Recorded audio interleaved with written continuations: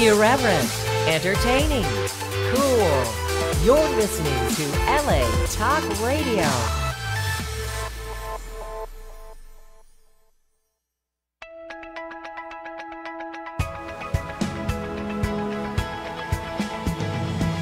You're listening to On Air with Russell of Hotels, only on LA Talk Radio.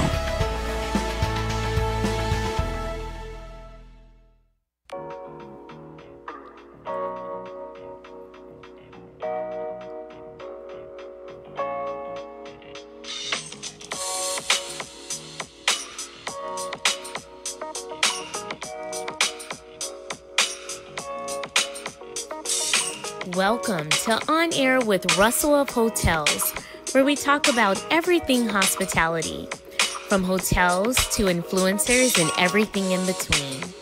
We will feature guest interviews with hospitality professionals who will share their experiences.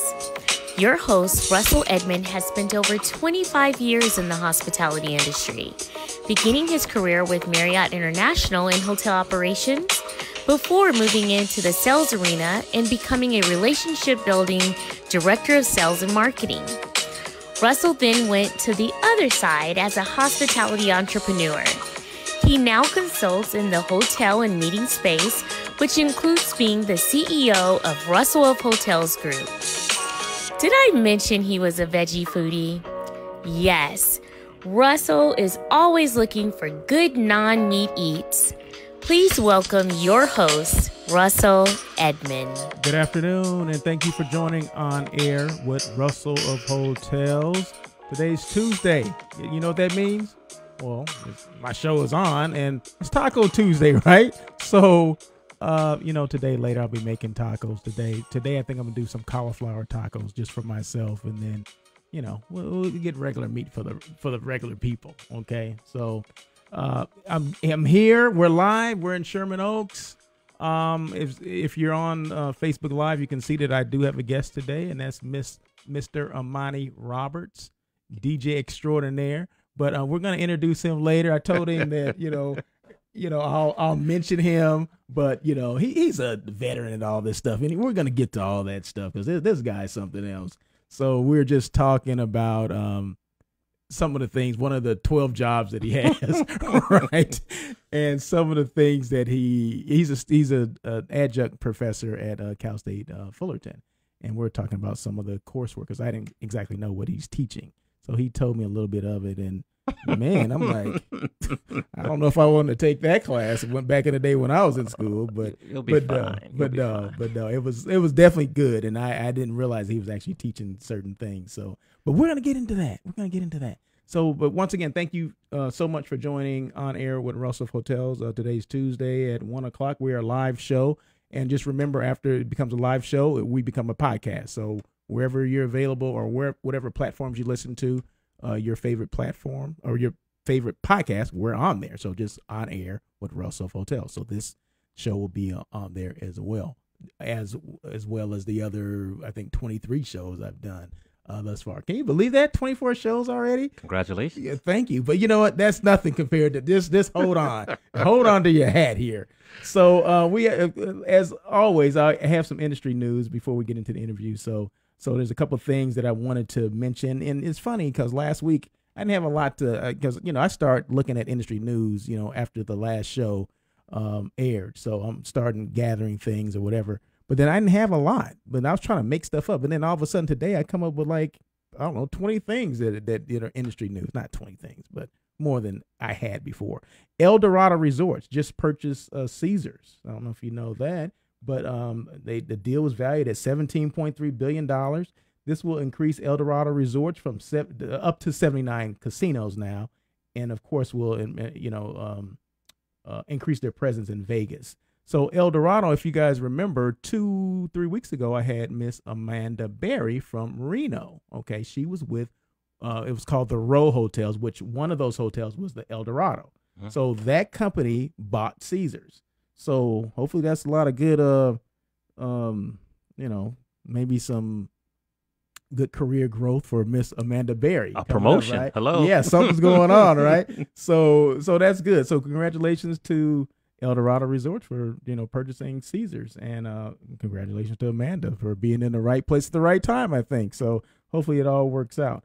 And you heard about that here on Air with Russell Hotels. So, I mean, where else are you going to get this information from? We're Hospitality Unplugged, right? So what is it? Hashtag Hospitality Unplugged. What the heck does that really mean, right? What does that mean to you? It means any and everything that's included in hospitality. What you hear about in the news, what you don't hear about in the news. Exactly. So, yeah. So I'm getting some inside information, right? Yes. Too, right? A lot of inside information. A valid source. There you go. Thank you.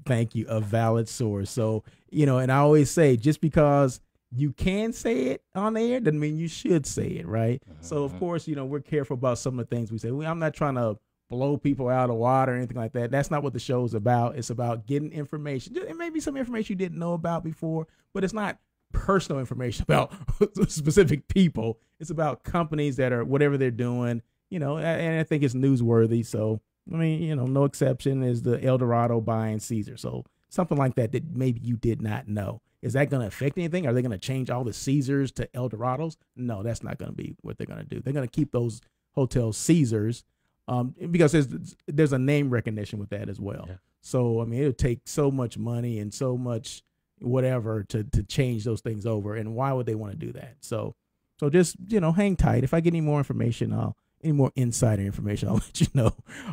800,000 bookings were affected by that new cruise restrictions to Cuba. Now, I mentioned this a couple of weeks ago because, I know two of the people that are affected by that. I was one of them. Okay. Yeah. So, for people that have not heard this, we had booked a cruise to Cuba that was coming up in July. Yeah. Right. Well, they changed the government changed the restrictions, meaning cruise ships can't go over there anymore. Yeah. They had a family cruise. My family cruise, they were going to Cuba. Really? And 2 weeks ago, could not go. See? Well, then now you know. Could not go. You're part of 800,000 bookings. They were not happy. We weren't happy either. But we're going to Alaska now. So they gave us the money back, which was good. The cruise line, I think it was Princess, gave us the money back. And then we rebooked on an Alaskan cruise, good. Which I wanted. That was on the bucket list too. But Cuba was on the real main bucket list. We always wanted to go to Cuba, but give it a couple years. Let's see if something changes. Yeah, well, check this out though. It's funny you should say this. Good segue. Now there's 12 approved categories of authorized travel to Cuba. Did you know that? No. Okay, 2 of them. I'm just going to talk about the 2 because the 2 actually affect me. Professional meetings. You can still go over there on a professional meeting, and professional research. I don't know what that is. That's kind of vague and sounds like a site visit to me. Thank you very much. Check out some hotels. Talk to some students in Cuba. Exactly. Thank you. So there's still a chance to go. I may not be able to take anybody with me, but there's still a chance for me to go. Let's plan a conference over in Cuba. So there's still ways to get over there. So check that out if you guys are interested in any of the restrictions. It's called 12 approved categories of authorized travel to Cuba. You probably can Google that and find that information out. Booking.com charges, they charge hotels commission on the resort fees. Did you know that? That's interesting. I did not know that.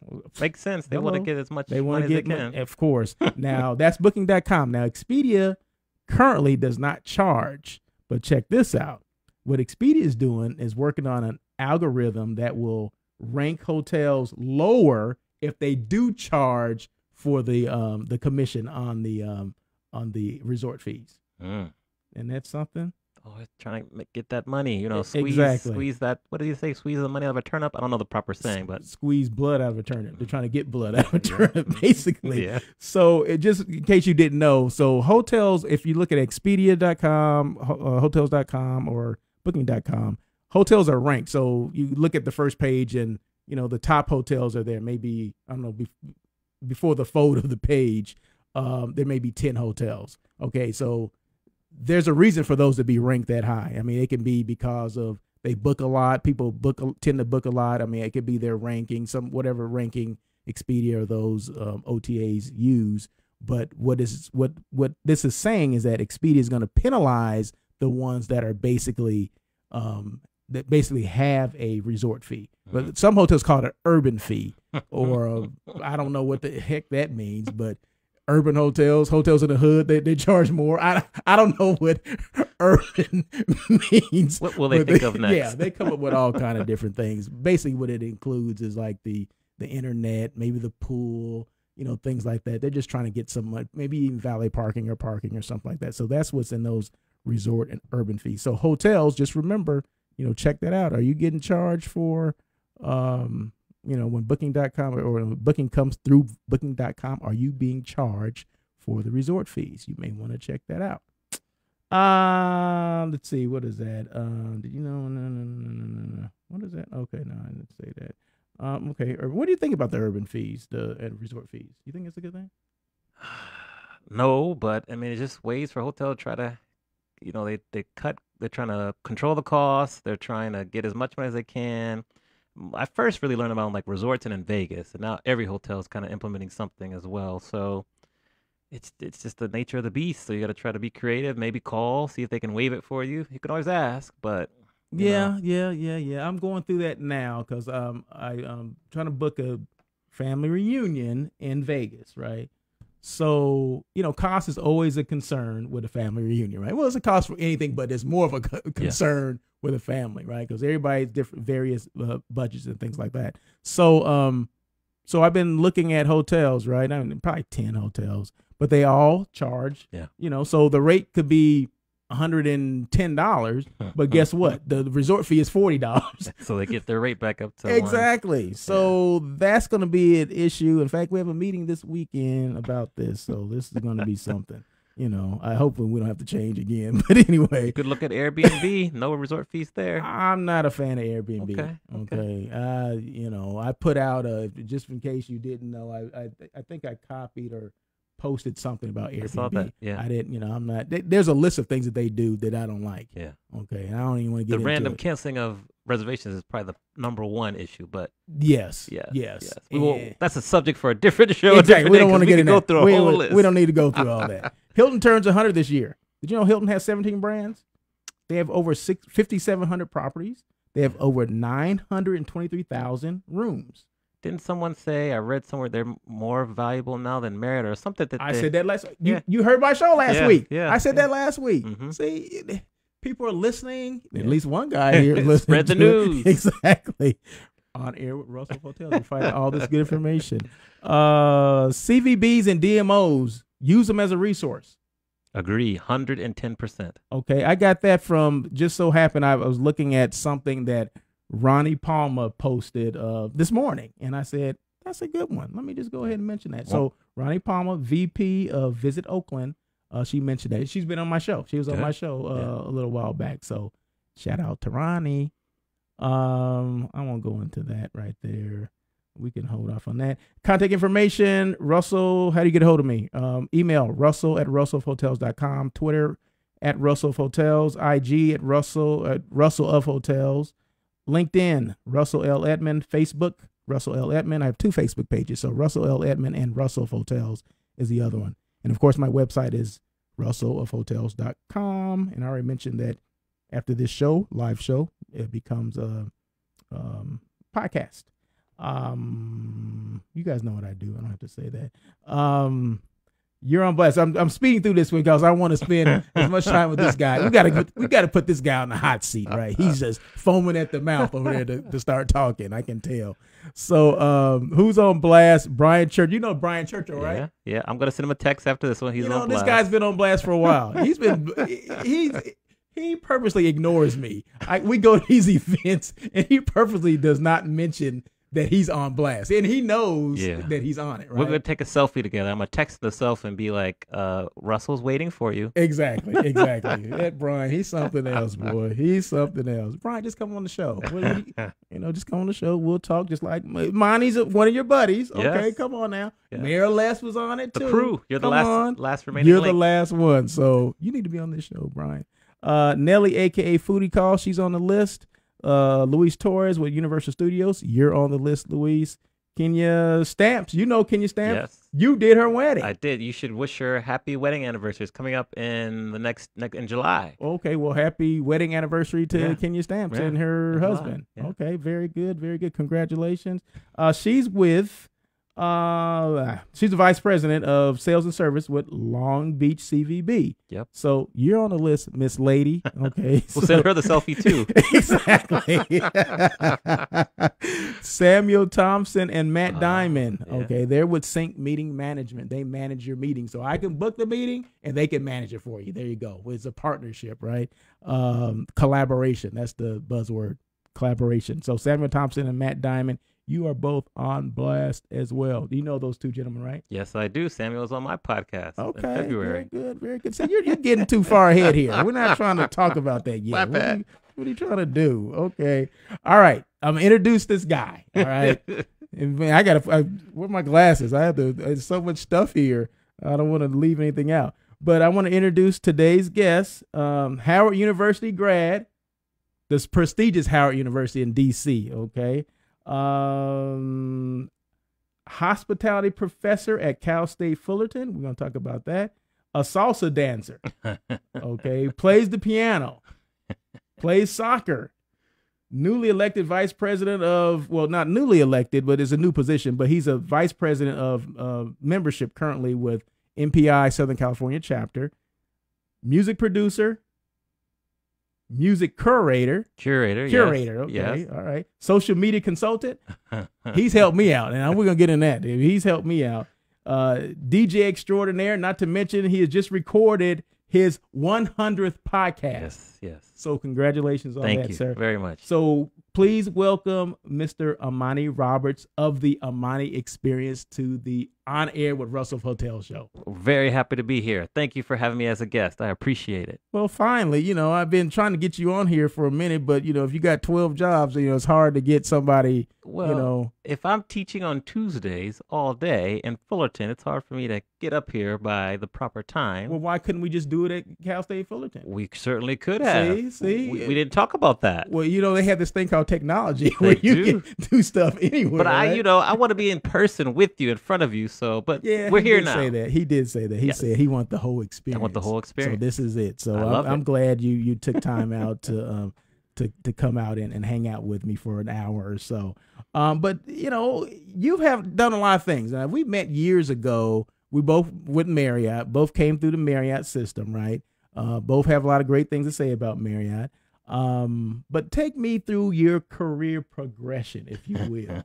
Okay, so I'll make it as short as possible. I started, if you remember back in the day when we used to have cashiers for banquets. You have a cashier at the bar. Yes. I was a freshman in college at Howard, and I was working for Holiday Inn Crown Plaza as a cashier. So I did that for like 6 or 9 months through the holiday season. Then I went to go work for Marriott as a bellman. Worked my way through Marriott, was a bellman, front desk clerk, then went to corporate headquarters, worked there for a year or so. And then I moved to Atlanta, worked during the Olympics, 96 Olympics, then went to Chicago, worked in a courtyard as assistant general manager, then went to Dallas, Texas as an opening general manager of Town Place Suites by Marriott. So I was 23 years old as a general manager. Wow. Quite young, very young. And did that for a year and a half, opened up the hotel. We opened up with a pretty high occupancy, did very well our first year. And that's when I fell in love with sales. So from there, I went to Miami. Moved to Miami, Biscayne Bay Marriott, did sales there, loved it, loved that city. Then I moved back home to D.C. area and did sales in a couple positions, Crystal Gateway Marriott. Then I became a director of marketing in Bethesda, was there for like 4.5 years, and moved out to L.A. Director of marketing at Renaissance Montura, was there for a year and a half, 2 years, then went to Marina Del Rey Marriott as the director of marketing, and then regional director of sales and marketing during the Salesforce One. That was my last position with Marriott, and then I decided to retire and pursue my DJ career and other ventures full time. And so that's kind of what I've been doing full time since 2000 and let me think here. I think it's like 2012. Okay. You've been here since 2012? I've been in LA since 2007. Okay. I've been doing full time DJing since 2012. I started DJing in 2008. Wow. And so that kind of, there's lots that's happened in between there, of but course, that's kind of leads us to today, so to speak. I haven't had anybody go through a career that quickly.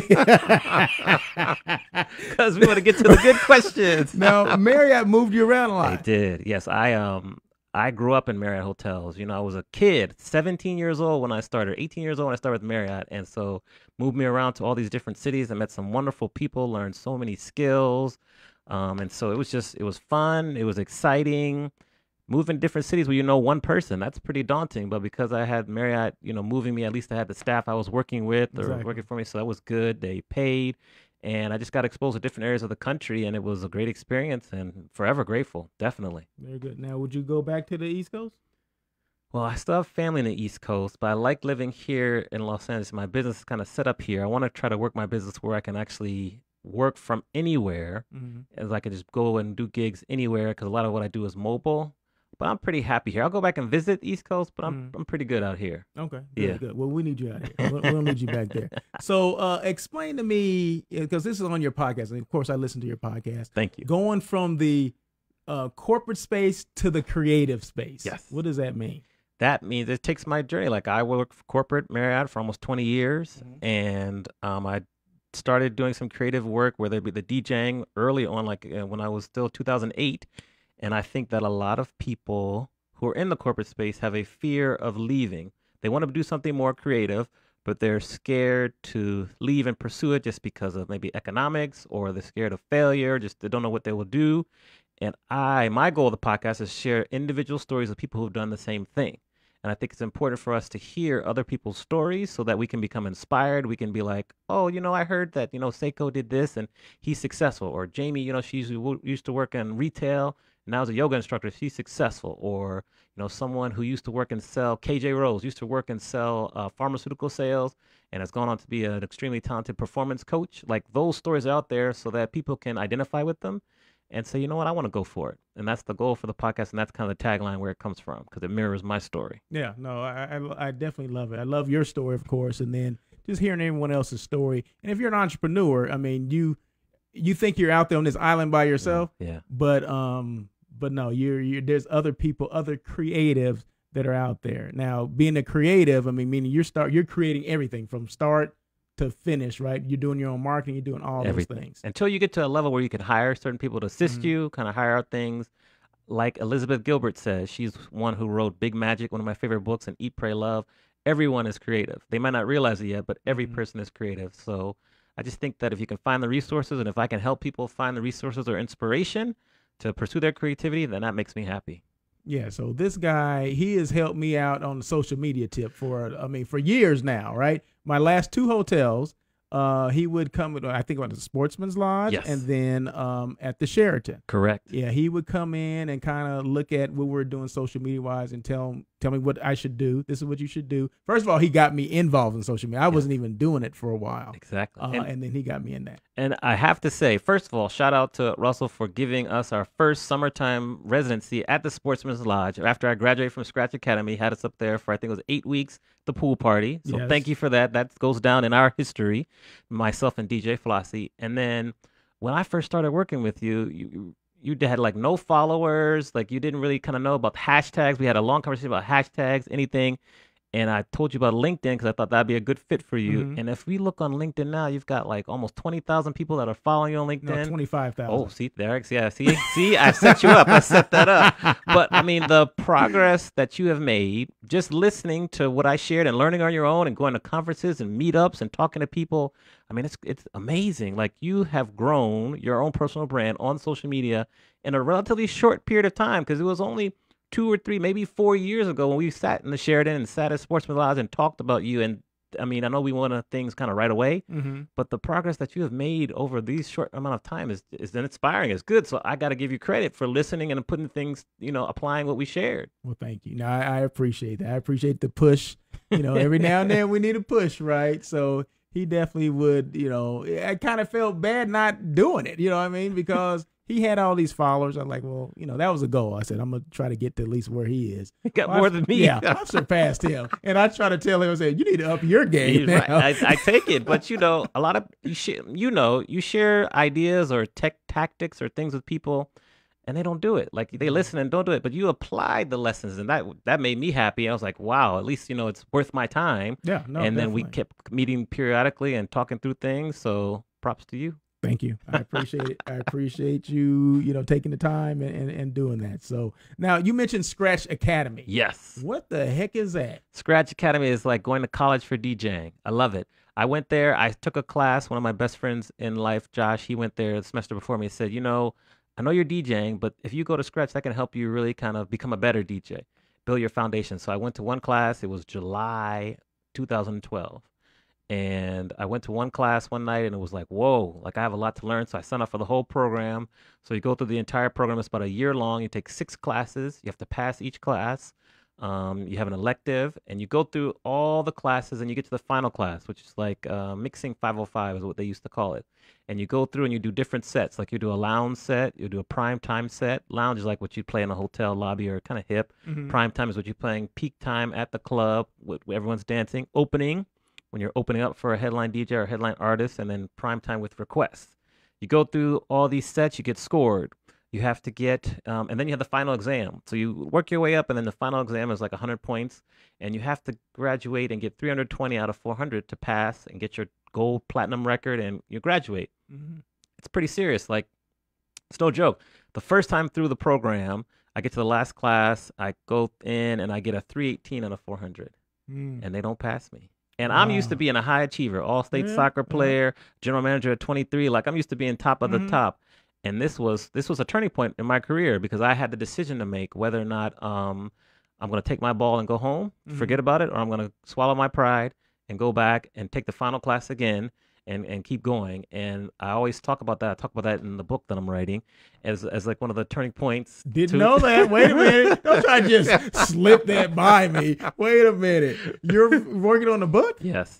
I'll tie it up really nicely here. Okay. Keep going. So I made the decision to, just go back. I ended up getting one of the highest scores ever in the class and passed. And actually the instructor, the director of the program, usually he doesn't say much when people graduate, just says, nice job. I enjoyed working with a student. But for me, he kind of talked for an additional two minutes just about me and how the leadership I showed and how I persevered through it, which meant a lot. So sometimes when I have a tough day, I'll look at that video because it's really good to remind me of how far I've come. And so I passed, and then a year later, I went back. They had a music production school, so I went back to music production school and passed that one straight through the first time. Didn't fail anything there, so I did well with that. And that's when I started producing music. And like I've produced now, I have a remix partner. We've produced 2 different 10 to 11 song remix EPs. We're halfway through our 3rd EP, different remixes. I have a CD for you, by the way. It's a little gift I brought for you. So very good. That and so all my experience in Scratch, and I talk about in the book. The book that I'm writing is I guess the working title is maybe 1001, and that's what I do is I relate the time slots of a DJ set, 10 p.m. to 2 a.m. to different stages of business. So, for example, 10 o'clock to 10:15. You're just starting out the DJ set. You kind of get into feel the crowd. Same thing in business. You're just starting a business, trying to find your customers, relate to them. You keep going till maybe 11 o'clock. Something goes wrong in the business. Something always goes wrong in the DJ booth. Either a speaker goes out, power, computer messes up. How do you continue to keep your business running? How do you continue to keep the music running and not have anything stop but still fix the issue? Then you get to prime time, midnight, whereas, the dance floor is packed. You got to keep the dance floor packed. Same thing in business. You got business coming in. You want to keep this streak going as long as possible. So it takes you all the way through the time slots of a DJ set. 1:30 p.m. or a.m., I like to play a lot of slow jams at the end of my DJ sets. So nostalgia, how does nostalgia fit in with business and how they draw that to increase business? And then after the set is over, there's a chapter on self-care because, as you know, in the hospital industry, we work very hard. Same thing in music and DJing. You got to take care of yourself. So we talk about that, and that's the book. So I'm about halfway through the first edit. So I hope I can finish that, in the next couple of weeks. And then it goes to a copy editor for grammar. And then we start marketing and getting a cover and everything. So, wow. Yeah. That's 13 jobs now. Now you're writing the book. Every job that I have always fits with the core being DJing. It all fits. And so, there we go. Long answer to a short question. No, that's good. That's good. We're on air with Russell of Hotels, and our guest today is Mr. Amani Roberts, DJ extraordinaire. He's just he's already went through his career, and we're talking about Scratch Academy, and now we just got an exclusive that he's actually writing the book and halfway through it. Yeah. And that's amazing. That sounds pretty good. I like that. I like that. Yeah. So I'll be sure to get you a signed copy. Yes. I don't read, but I'll read that book. Oh, good. Well, hopefully afterwards it'll be on audio too. So hopefully, okay. I can do that. I can do that. November release. I'm hoping October, November. We'll see how it goes. But 2019 for sure. Okay. Very good. Very good. Now, you went through Scratch Academy. Now, did that help you get more gigs? Excuse me. Absolutely. Just the experience I got there, whether it be troubleshooting like I spoke about, how to plan proper sets, how to work your DJ business to, make it more attractive to potential clients. It just really gives me more credibility. Like Okay. I've gone to a school for DJing. I know how to MC. I've got my years of hospitality experience plus going to a DJ school. My DJ career kind of took off, like on a nice trajectory, and it just really helped. And it also opened my eyes up to the possibilities of DJing. When I first decided I wanted to be a DJ, I was maybe like a senior in college, senior Howard. Saw Bismarcky at this club. It was amazing. And I said, you know what, I want to do that. But I was incorrect in my assumption that DJing is not a legitimate career. I was wrong. It is a legitimate career. There's many different avenues of revenue you can get. And so that really hit home for me when I was at Scratch Academy, and my instructors who were teaching, but they were also gigging out, they were also producing. I was like, wow, I just, sometimes things are hidden in plain sight. And I just didn't realize all the possibilities. And that, in addition to helping me grow my DJ business, my experience at Scratch Academy helped me to think bigger and just recognize that there is possibilities. So it's time to go for it. Now you have some permanent gigs, right? You still at the Brig? Yes, the Brig. I'll be there this Friday. Yes, the You've Brig been there twice for a month. like years, Since right? 2013. And I got that gig because a DJ that also went to school at Scratch Academy, graduated before me, would come back to the alumni gatherings. And he said, you know what, why don't you come and open up for me at the Brig? And so I opened up for him at the Brig a couple of times, and the manager liked what I was playing, and they asked me to cover for them like a Wednesday or a Thursday a couple of times. Then the Friday night slot opened up, which is a prime time slot for any bar or club. They said, would you like it? And I said, sure. So I was there every Friday for like 3 years. And then we kind of scaled it back. So I do there like Fridays or Saturday twice a month. And so, yeah, that's been my residency for almost 6 years. Wow. Good wow. practice. I love to go there and just practice and see what people request and what they respond to. So it's good training. Okay. Yeah. Good. Now, a couple years ago, and we mentioned this a little while ago, that when I needed a DJ, we were opening up a pool at we're doing the what do you call it? Day parties or pool parties or whatever at Sportsman's Lodge, right? Sportsman's Lodge has a huge pool. In fact, they're redoing their pool. It's not even open yet. Okay. But the first DJ I thought of was you. Thank you. I'm like, and you would have stayed there if they until the owner said, well, can you get some more DJs in here? Well, you want to do like a rotating thing, which is fine. I understand. But, at least we got you for 8 weeks. I appreciate it. Myself and DJ Flossie, who's still a good friend of mine, we were up there. So that was the start. So I'm always forever grateful. Yeah. Thank you. Very good. No, you're welcome. Thank you. Thank you. So is your company growing? Do you have other DJs now that assist you? Yes, I have probably now a good 4 or 5 DJs that I'll send out on different gigs at the same time that I'm working or if I'm out of town. So that's growing slowly but sure. I don't want to rush that because I definitely want to make sure quality control is good.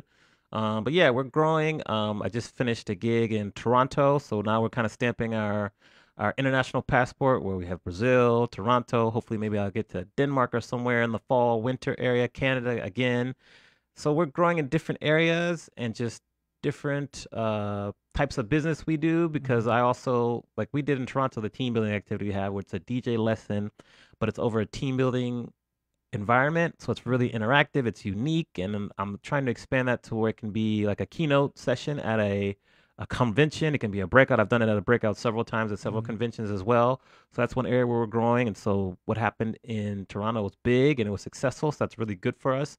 I also teach people individually how to DJ. I have students. I just had one student on Sunday. I have one Friday. So I do individual DJ lessons, also group classes. So the different areas of our business that continue to grow. So together, we're definitely growing and making great progress. Now, before we move on from this, can you tell us how many people you did? I mean, you did a team building at WEC conference in Toronto. Correct. But how many people did you were part of this team building? 265 people. Is that the most you ever done? That's the most I've ever done so far. And that was great. We had one set of turntables up there. I had a co-facilitator, Stephen Foster, who kind of helped me.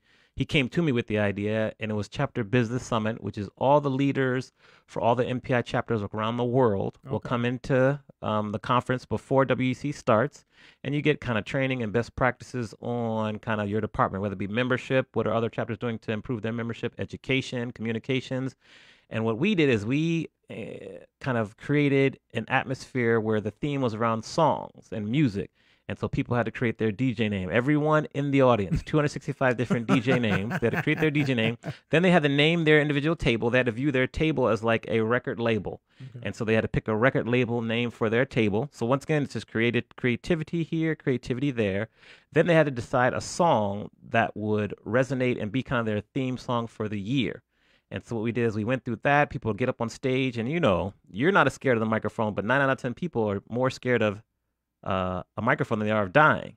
And so they get up on stage, maybe talk on the microphone, explain their DJ name, explain their record label name. We went through all that. We came up with a top 10 list of the best songs that were submitted in terms of theme songs. We announced that at the end, give awards for the most creative DJ name, most creative record label name. And so that was the beginning and the end. And then in the middle, we had different departments talking about best practices. They trained on how to do certain things. So we were able to kind of combine the whole activity and accomplish the goals that MPI Global had for the Chapter Business Summit as well.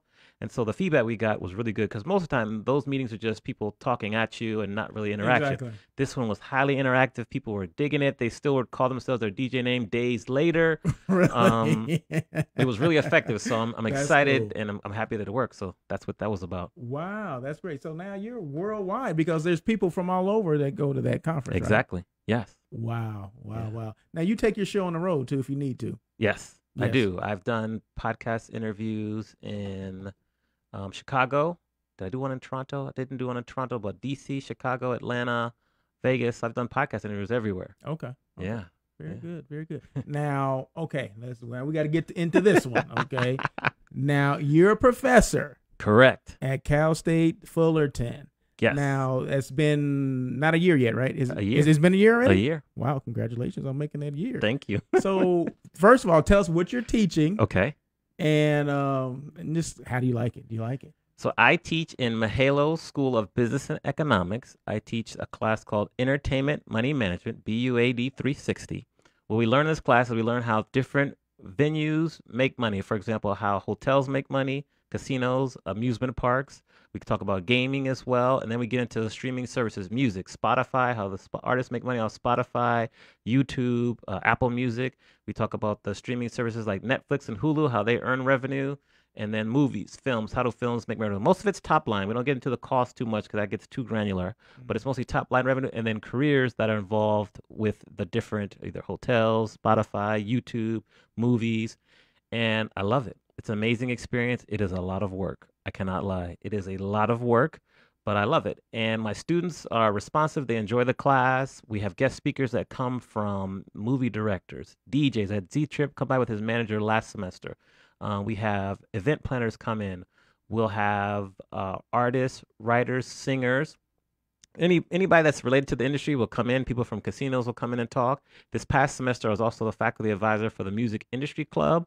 So that kind of fits in with what I do. And it's just an amazing experience. Last day of this semester, I brought my turntables in and I DJ'd a set for each class. I said, give me some songs. What do you want to hear? Put in a quick set, dropped a set for like 15, 20 minutes, and they loved it pretty much. So that was cool. And that's what it is. It's a class, mostly seniors take it that are about to graduate. So we really help them try to figure out where they want to work, what they want to do. I give them career advice based on their LinkedIn profiles. And I encourage them to join MPI or professional associations because that'll be a good foundation for them as they get out into the working world so they're not alone. And yeah, that's a quick summary of the class. And we do. Now, I know you wanted to know about the hotel part, so I'll share two stories. We teach them how hotels make money, and besides just the pretty much standard P&L, I go through the star report. So I give them actual star reports. I teach them how to analyze it. Explain what a star report is. So star report it's a report that shows how individual hotels are compared to their competition, how much of the market share they're getting compared to their competitive set. So if you have like a Marriott hotel, then how they comparing like to the Hilton, the Westin, the Sheraton in terms of their rate and their occupancy, and then you take that and get their RevPAR, and then when you talk about RevPAR index, it's how that they're, how do they compare to the competition? Are they getting their fair share? So we go through all that, and I give them examples on the exam. The first exam, the final exam, they have to analyze a star report, and then also we kind of analyze group booking. So I'll say, okay, let's say Netflix is coming to town, 250 rooms for 3 nights. They check in on a Monday. They check out on a Thursday. They have peak rooms of 50 on a Sunday and a Thursday. How much revenue is this group worth? And then after that, then they continue on. I give them contract rooms. They know about contract. They have airline crew coming in. They'll tell you airline crew's coming in. American Airlines is coming in, staying 50 rooms at $99. Wow. Break that down, and then we'll have transient. They know about transient as well. I'll tell them how many transient rooms per night. Say if it's a 700 room hotel, they'll figure out the occupancy for each hotel. They'll figure out the ADR for the week. Then I give them the comp sets occupancy and the comp sets ADR. They have to figure out what the occupancy index is, what the ADR index is. Then they have to do the calculation to figure out the RevPAR and the RevPAR index. And the final question is this hotel getting their fair share? Yes or no? Why or why not? I always give a bonus question. I say, what's the best case scenario for like the stretch goal for hotels? Because generally speaking, if a hotel is getting 125% like RevPAR index, that's the stretch goal. Exactly. So they know that as well. And they got it. Like on the first test, they got it. On the final exam, they pretty much got it. And what happened is that we had a guest, his name is slipping me, came from Disney Hotels. And so he did the revenue management. He's like the chief revenue management officer for Disney Hotels. And I said, you know what? I said to my students, why don't you share with him what you know about RevPAR and all that? And they talked about RevPAR and all that. His eyes lit up. He was so happy when I talked about it, when they talked about it. Yeah. So it made, the professor proud. Then on the flip side, also because I work in the music industry now, I talk about how different artists, how they get their royalties, because royalties is a really kind of a hot button in the industry now where, say if you work for a record label and you don't even write the song, you might only get 25% of the royalties that are coming from Spotify. But if you're an artist, say like Chance the Rapper or Ingrid Michaelson, wherein you write the song, you sing the song, and you have your own record label, that means, just generally speaking, sometimes there's some different anomalies, but generally speaking, you're going to get 75% of the pot of money that's out there, and the other 25% will go to like your PRA or whatever, like your Performing Rights Association. And so they go through different examples of that because they love music, and so they get the Chance the Rapper example and everything, so we break it down on the test. They do the math right there. They analyze it. It's great. And the funny thing is that I had one student, I asked them about royalties or whatever and what would be the best case scenario, and she actually quoted a J. Cole lyric in her answer, which was right because J. Cole's like the money. I asked them, where do artists make most of their money? And generally the fact is most artists make most of their money on touring. Okay. And so J. Cole has a lyric about how you make your money from going on tour. She quoted that lyric in her answer, and that was just, that means it's working. What I'm teaching is working because they're relating it to what they hear. Wow. So that's a couple stories about teaching in the class. That is interesting. That is, wow. You know what? I went to a hotel school, and I'm just hoping they're teaching that now because I hate to say this, but most of the stuff I learned, I had to relearn it, or it didn't apply. Right. And this was years ago, so obviously we've come a long way. Yeah. And the thing of it is, that story you just explained. You seem more excited about explaining it than the students. So I haven't seen the students, but I can tell that you're excited about it. I am, and just because they get it too, like they ask, they understand, it makes sense. And then when they hear an executive, they all love Disney, and they hear an executive from Disney that's talking about it and sharing the information, they can actually speak intelligently to him about it.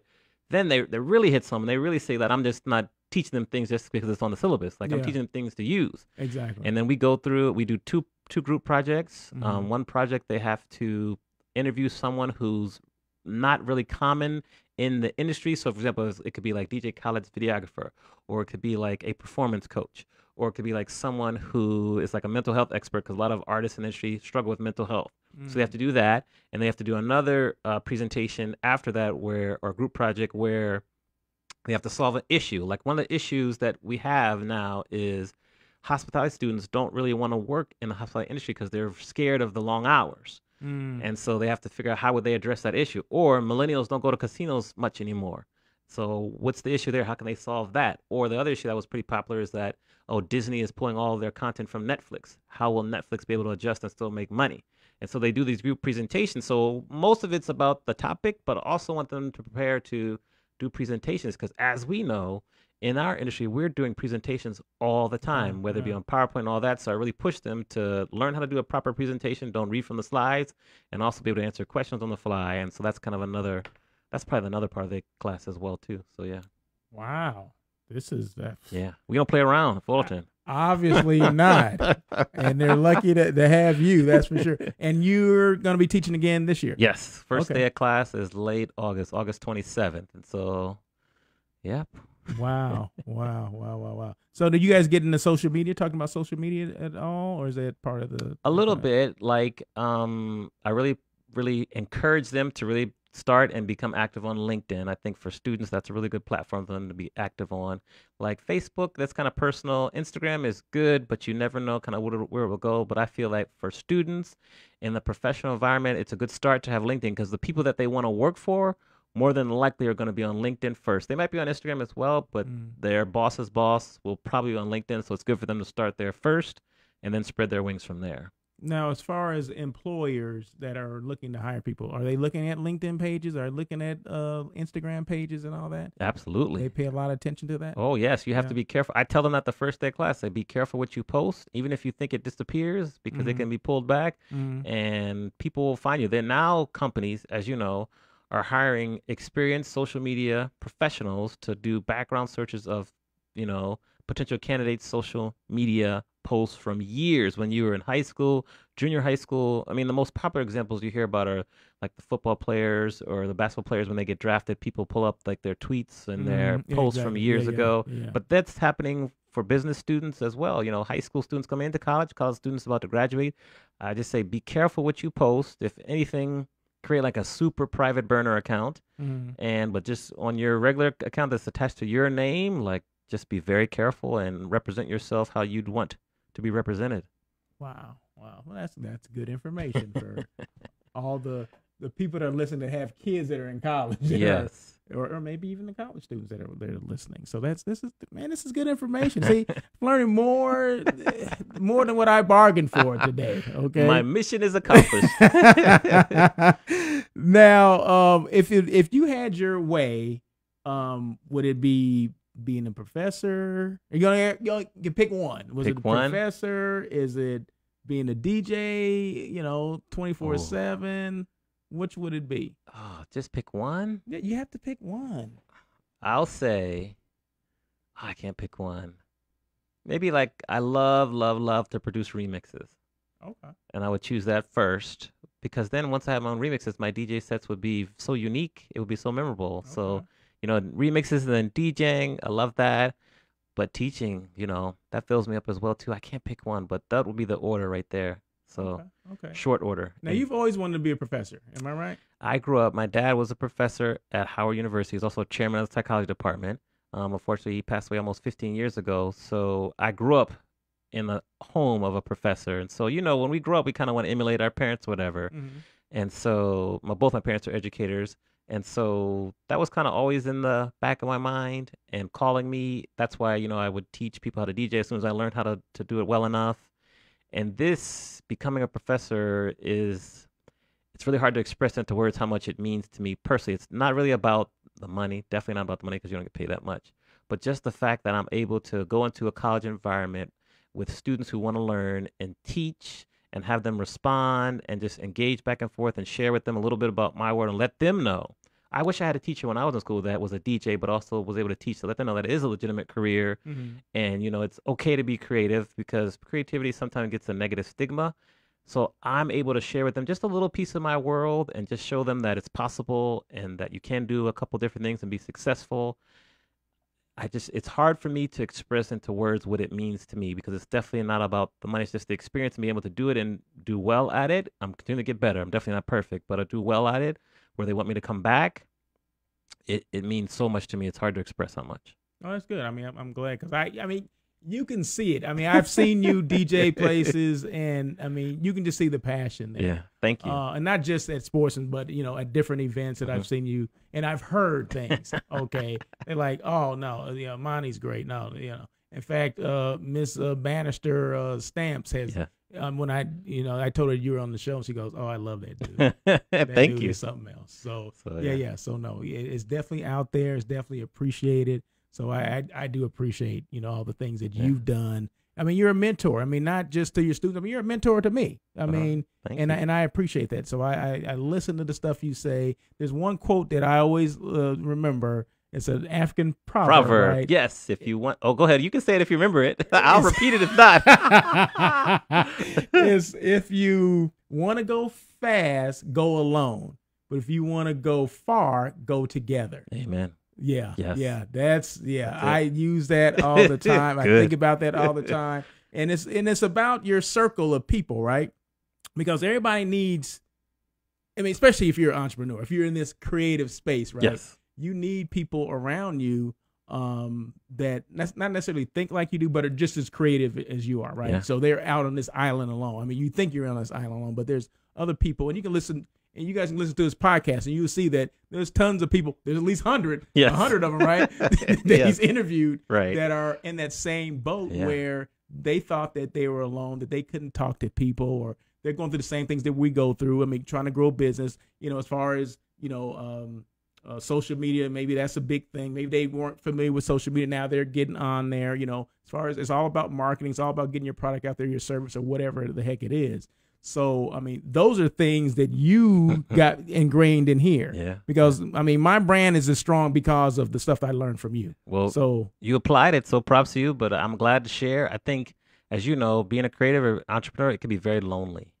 Like you work from home, it can be very lonely. So we have to find our people, our tribe. Exactly. I think it was Jim Rohn who said you're the sum of the 5 people you spend the most time with. So just pick your people and stay in touch. Create a mastermind group that you can meet with weekly to talk with and just help to share, because it's lonely out there. But if you get a good group of people with you, you'll grow. You'll grow as a professional as well as personally too. So we can't be it alone. I mean, it's hard. It's hard at first, but that quote says it perfectly. Yes. And him and I, we get together for lunch or dinner or whatever. Probably once a quarter now. Because we used teaching, to do it. That whole teaching thing kind of put a damper in it. Well, when I first started teaching, it was a huge learning curve. It's still a big learning curve. Mm. But so it was Tuesdays. I teach every week, just Tuesdays. I have office hours before. The first semester I was teaching, I taught a class from 1 p.m. to 3:45 and then 4 p.m. to 6:45. So first of all, it's a 3-hour class. But then this was back to back. Oh my gosh. So then this semester it switched. Thankfully, my department chair kind of said, well, let's try to switch it up. And I listened. So now it was 10 a.m. to 12:45 and then 4 p.m. to 6:45. So they get a good 3-hour gap in between. Wow. It's great. It's all day, but you prepare. And if I'm being honest, the hardest part is from the time of class ends, say 7 p.m. on Tuesday till 11 p.m. Monday night, preparing for the next week. Because you got to stay ahead, got to grade papers, you got to prepare exams. That's the hardest part, I would think. But now I've got 2 semesters under my belt, so I know a little bit. I don't know, still learning a lot. And at least I can use what I've done to kind of carry it forward and do that. And we always get different guest speakers each semester. And we do different events and have a different group of students, so their interests are always different. So it's exciting. Wow. Very good. Well, oh gosh. Okay. Well, I thank you very much. We're kind of winding down here. We only got a couple minutes left. So once again, I do want to thank you, Mr. Amani Roberts. And you can see the Amani Experience. You go to AmaniExperience.com, right? Yes, AmaniExperience.com or at Amani Experience on all the socials. Yeah, so you can get the podcast. You can get information on DJ, all the things that he's doing. If you need a DJ, there you go. Yeah, This is the guy. This is the guy. He's here in L.A., but he'll go wherever you need. Anywhere in the world. I panicked a couple times and called him, and like, hey, what do I do? Well, can you help me out? He's like, well, kind of last minute, but he was willing to help me out. Yes. But it just so happens we found somebody that was a little closer. Yeah. But no, he's the first guy I call and ask a bunch of questions. So I do appreciate that. Thank you. Right. Thanks for having me on the show. I'm proud of how the show is growing. Just keep going. I mean, the hardest part was starting it. So now you started it. So now you're off and running. Keep going. There's 2 people, I'm just, patting you on the back here, but there's 2 people that were influential in me starting the show. Craig Sullivan, who is in Orange County, he has a show called Check Out California, and you. So you were the 2 people when I was going to do it. You're the 2 people I reached out to and kind of sent an email, and you both gave me advice on what you should do. And here you are putting it into action. So, some people told me to hold off. Wait a minute. No. I just said, you just got to jump in and do it, right? There's no perfect time, as you know. Exactly. So no, but I thank you guys for that and appreciate everything you guys done. Once again, thank you for coming on the show. Thank everyone for listening and watching. Like I always say, I can't do this show without you guys at least listening, or at least one person. So I know one person is listening. Yes. So I do appreciate that. And we look forward to you being or listening to me next week on Air with Russell Hotels. So thank you so much for joining us.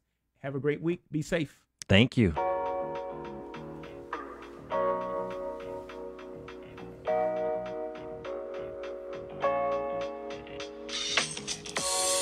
Thank you for joining On Air with Russell of Hotels.